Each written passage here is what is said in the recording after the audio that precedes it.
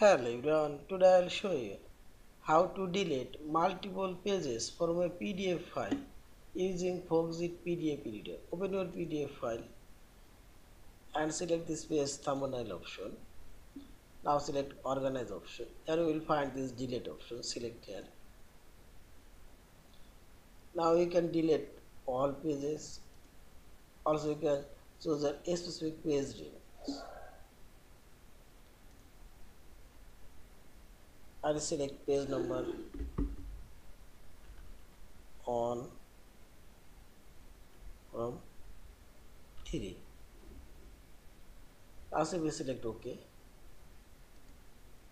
Select yes and see this first 3 pages now deleted. Now I'll delete this last 3 pages. Select here and click right button and now select delete pages and choose a specific page names. I'll choose here 6 from 8. Now select OK.